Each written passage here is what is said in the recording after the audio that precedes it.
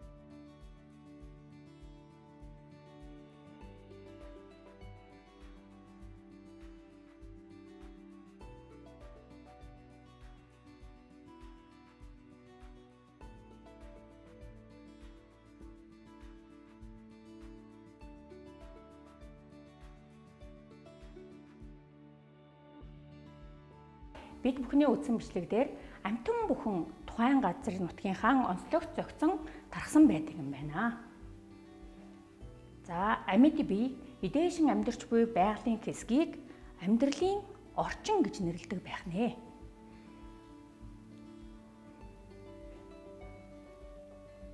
Бидний саяны бичсэн өгүүлбэр дотор эдээшин гэдэг үг байсан. Үүнийг та бүхэн юу гэж ойлгосон бэ? За тэгвэл эдээшин гэдэг үг маань ус, гол, уур амьсгалд нь дасах гэсэн үг юм байна. За одоо бүгдээрээ амьтдыг амьдрах орчинтой зөв харгалзуулан холбоцгоё. За сарамгчин байна. Сарамгчин хаана амьдардаг юм болоо хүүхдүүд? За ойд амьдардаг байх нь. За загас. Усанд амьдардаг байх нь. Хэрэм ойд амьдардаг байна. Мэлхий усанд амьдардаг. Үнэг маань хээр талд амьдардаг. Тарваг хээр талд байна. За багш нь мэлхийг улаан сумаар харгалзуулсан байна. Яагаад улаан сумаар харгалзуулсныг одоо бүгдээр харъя. За мэлхий маань усанд амьдардаг, хуурай газарч амьдарч чаддаг амьтан байх нэ. За та бүхэн дэлгэцэнд анхаарлаа хандуулахаар үрвэл тэмээ гэсэн хоёр үгийг багш өөр өнгөөр сонгож өгсөн байна. За энэ хоёр амьтныг та бүхэн амьдрах орчноор нь хаана амьдардгийг бол бодоод төсөөлөөд гэртээ үүнийг хийцгээх нэ. За усанд амьдардаг амьтад. За ойд тэгвэл ямар амьтад амьдардгийг болоо? Баавэ. Өөр юу байд юм бол? Мэлхий амьдардаг байх нь. Өөр ямар амьтан бэ? Хэрэм байдаг байх нь. Өөр ойд ямар амьтан байд юм болоо? За үнэг байдаг байх нь. Амьтад хаана амьдарч байсан бэ? Өнөөдрийн хичээл дээр үздсэн зүйлүүдээ эргээд нэг бодцгоё. Амьтад хаана амьдардаг байлаа? За ойд амьдардаг байх нь. Хээр талд. Өөр хаана байсан мөлий? За говь цөлд амьдардаг байх нь. Усанд амьдардаг байх нь.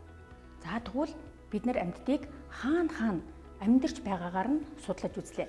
Одоо тэгвэл дахиад өөр шинжээр нь хэрхэн яаж ангилдаг талаар алтан цэцэг багш маань биднэрт туслана.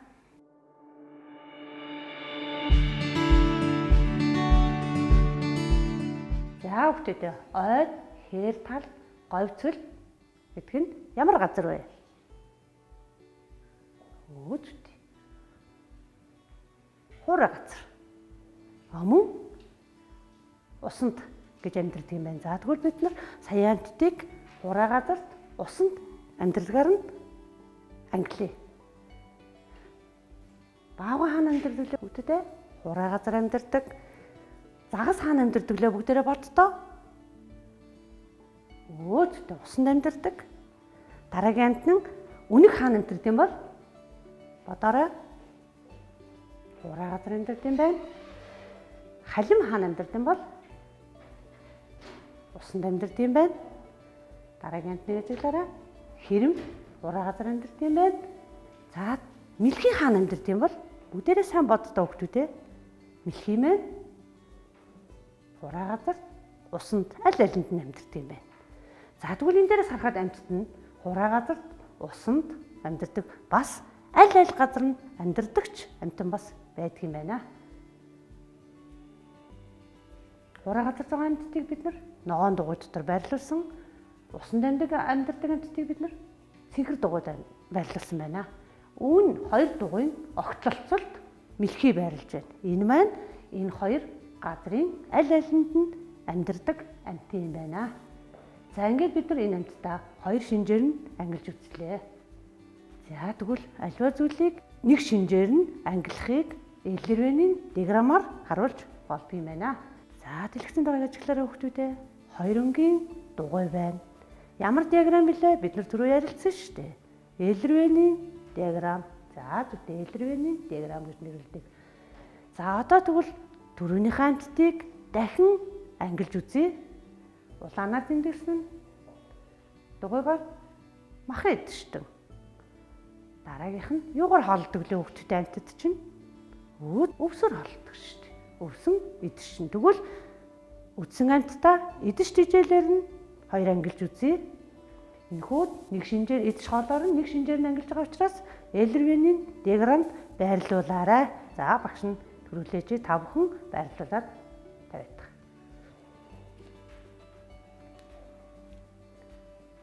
За үнэг хаана амьдардаг лээ хүүхдүүдээ? Байрлуулсан уу? За зүйтэй. Үнэг мах иддэг. Халим юу иддэг лээ хүүхдүүдээ? Бодож үзээрэй. Халим мах иддэг. За тэгвэл дараагийнх нь загас юу иддэг юм бол? Загас өвсөн иддэг юм байна. Дараагийн амьтдыг харъя. Хэрэм юу иддэг юм бол? Бодож үзээрэй бүгдээрээ. Мах уу, өвсөө? Хэрэм өвс иддэг юм байна. Самар иддэг учраас өвс идэлтэй болж байна. За дараагийн амьтныг харъя бүгдээрээ. Баавга юу иддэг юм бол? Сайн боддоо та нар. Баавга юу иддэг юм болоо? За баавга мах иддэг. Баавга өвсч иддэг. Тэгвэл алинд нь явах нь? Хоёр дугуйн огтлцол дээр байх нь. Аль алийг иддэг хоёр эзэгтэн амьтан байх нэ. За тэгвэл бүгдээрээ өнөөдөр амьтдыг идэж тижээлэр нь нэг шинжээр нь элервэний диаграмд харууллаа. Яаны уншир өгдөө. За бид нар амьтдыг амьдралын орчин идэж тижээл гэсэн хоёр шинжээр нь ангиллаа. Хоёр шинжээр нь ангилж үзье. За хоёр шинж бид нар түрүү зөвхөн нэг шинжээр нь ангилахдаа элервэний диаграмаар ангилж байсан учраас диаграмд ангилж байсан учраас одоо үнийг өөр нэгэн диаграмаар ангилж үзье. За 3-3-ын харьцаатай хүснэгтэг өгсөн байна. За амьдралын орчин гэдэг нь юу вэ? Амьдралын орчин гэдэг нь хуурай газар амьдардаг, мөн усанд амьдардаг гэж агилдаг. За идэж тижээл нь юу вэ хүүхдүүдээ? Бид нар түрүү элервэний диаграмаар харуулсан байна. Идэж тижээл нь махан идчихдэг. Махан идчихдэг, нөгөөх нь өвлөн идчихдэг гэж хоёр ангилдаг.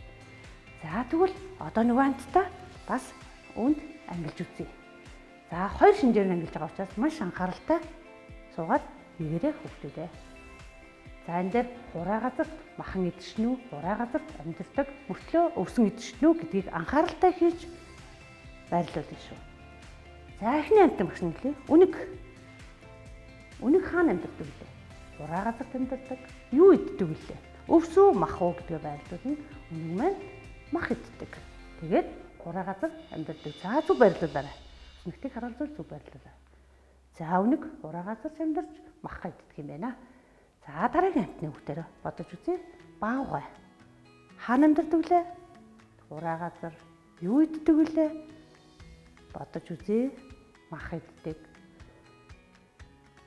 Өөр дахиад бодож үзье баавгайг. Хураа газар амьдардаг. Өвс иддэг юм болов? Иддэг. За тэгвэл баавгай яасан? Хураа газар амьдардаг, мах ч иддэг, өвс ч иддэг амьтан юм байна. Тэгвэл хоёр идэгчтэн амьтан юм байна. За дараагийн амьтныг ажиглая бүгдээрээ. Халим. Хаана амьдардаг юм бол? Халим. Өөдтэй усанд амьдардаг. Юу иддэг юм бол? Мах уу, өвс үү гэдгээ бодож үзээрэй. Халим усанд амьдардаг, мах иддэг юм байна. Дараагийн амьтнаа сонгороо. Хэрэм. Хэрэм хаана амьдардаг юм бол? Усандөө хураа газар. За хураа газар амьдардаг, өвс иддэг үү? Мах иддэг үү? Өвс иддэг. За дараагийн амьтныг сонгоё бүгдээрээ. Хэрэм сонгоцсон. Загас сонгоё бүгдээрээ. Загас хаана амьдардаг вэ? Усанд амьдардаг. Юу иддэг юм бол? Өвсөн идэгчтэй юм байна. За тэгвэл бүгдээрээ дараа амьтдыг амьдралын орчин идэж тэжээлгсэн хоёр шинжээр нь ангилж үзлээ. Аливаа зүйлийг хоёр шинжээр нь ангилж харуулсныг Каролин диаграмм гэдэг юм байна. За та бүхэн эдгээр амьтдаа баримтлын шавраар бүтээгээрэй. Дүрслэг урлаг технологийн багш Ховор Эрдэнэ багшаа урьж байна.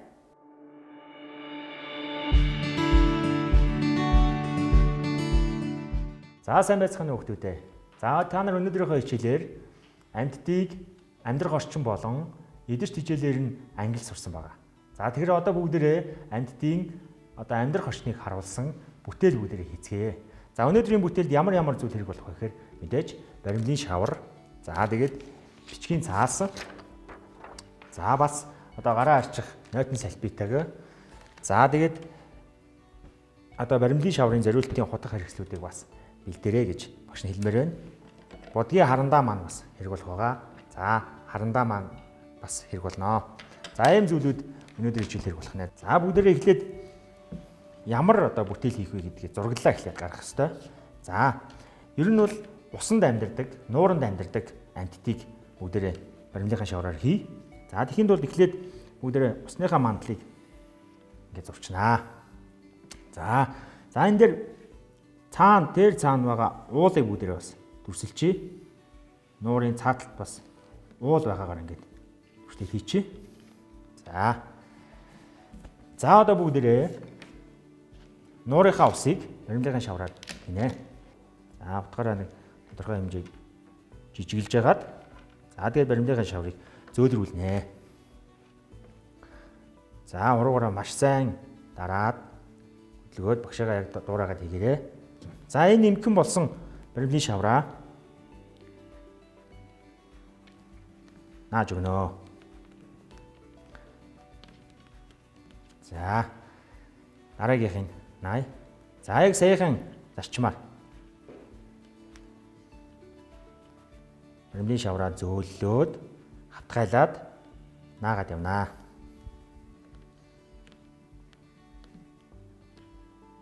За энэ дээр ингэж баримлынхаа шавраар бас жигтгэн болгоод тарааж хүрэхтэй. За хүүхдүүдээ цэнхэр өнгөө бүгдээрээ хавтгайлаад усаа бүрж байгаа.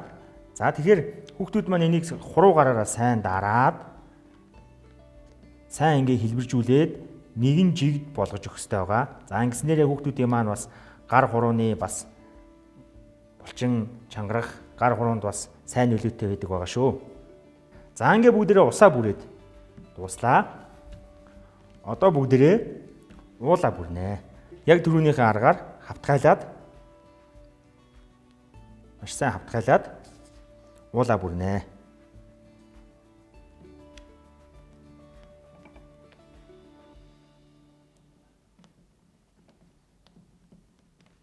Хөдөлгөөд бүгдээ хийгээрэй.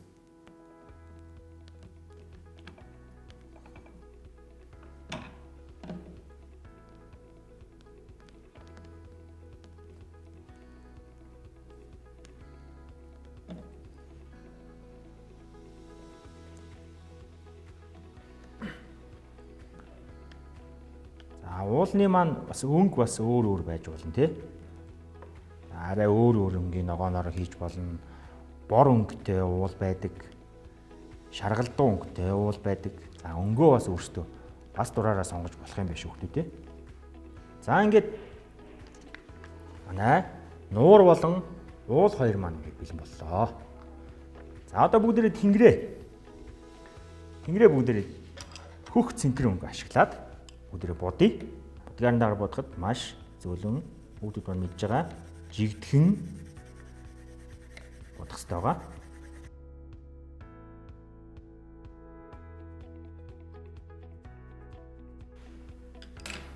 За ингээд бидний одоо орчин маань бэлэн болж байна. За одоо эндээ бүгдээрээ амьтдаа хийж эхлэе. За нууранд ямар амьтд байдаг вэ хүүхдүүд? За загас байдаг. За одоо нуурын дотор бас ургамал ургадаг шүү дээ хүүхдүүд тий. За далайн ургамлаа бүгдээрээ хийхийн тулд одоо баримлын шавраа зөөлрүүлж хагаад цовх харгыг хэрэглэх байгаа. За цовх харгыг хэрэглэхэд хоёр алгаараа ингээд нарийсгаж болно. За эсвэл ингээд одоо тавцан дээрээ тавиад үрж болно. За бүр болохгүй бол ийм шугам юм уу ийм хавтгай гадаргууртай зүйлийг ашиглаад ингэж цовж болно. За ийм хатуу хавтгай гадаргууртай зүйлээр ингээд цаваад баримлын шавраа урт болгож болох нэ. За зүгтээ. За ингээд баримлын шавраа нэм урт болж байна. За бүгдээрээ гараа энийгээ тасчихъя. За энийг одоо жоо хавтгай болгоё бүгдээрээ. Хавтгай болгоё. За ингээд хавтгай болголоо. За энэ маань мушгирсан байдалтай байж болно тий. Харин мушгирсан байж байгаа ингээ мушгирсан байдалтай. Өөзтэй. За ингээд далайн ургамал бүгд хийчих.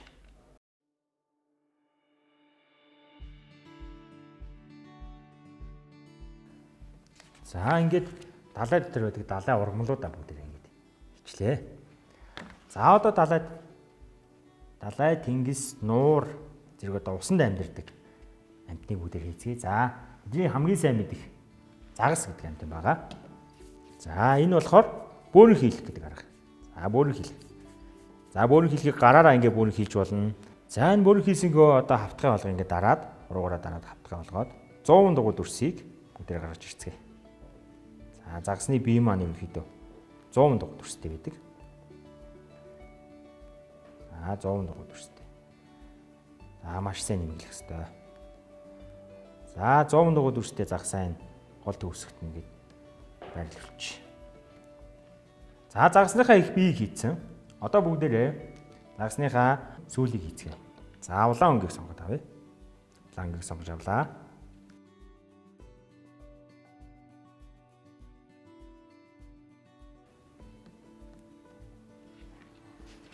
За ингээд загасныхаа сүүлийг хийчлээ.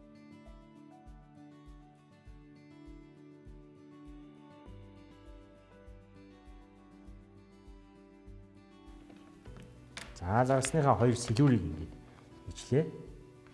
За одоо бүгдээрээ загасныхаа нүд амыг хийцгээе. За харан үгүйсээ маш бага хэмжээтэй аваад бүр хилөөд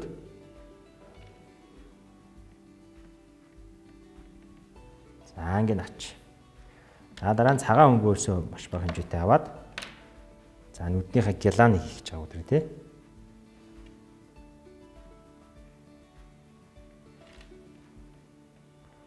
За ингээд загасны маань нүд бэлэн боллоо.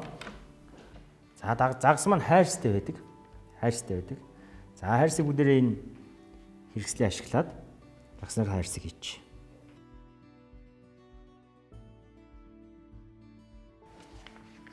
За загас маань юм болж байна. За загасныхаа сэлүүр болон сүүлний хээгийн бүдэр ингэ хийжээ. За одоо бүгдээрээ усны мандал дээр амьдардаг. Бас нэг амьтдын бүдэр хийцгээе.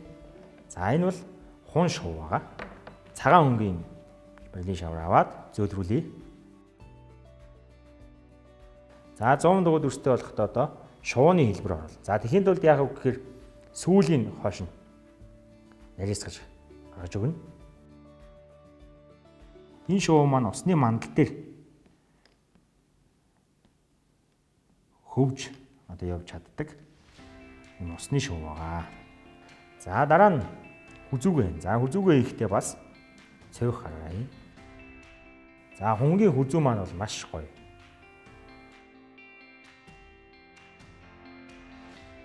Одоо хүн шуугаа чимэглэн бүгдээрээ далавчийн хий. За хошуу нь улаан байдаг. Хошуу нь улаан байдаг. Хошуугийн улаан өнгөр ингээд.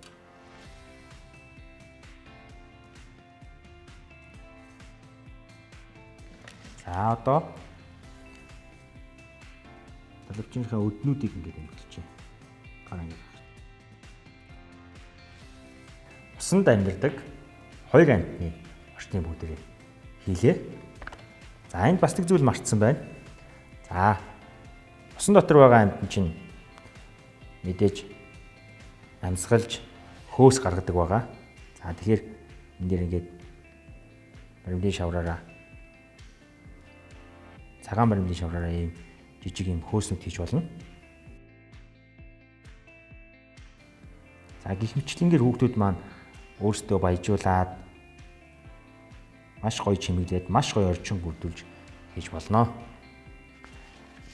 За ингээ өнөөдрийн бүтээл маань дуусч байна.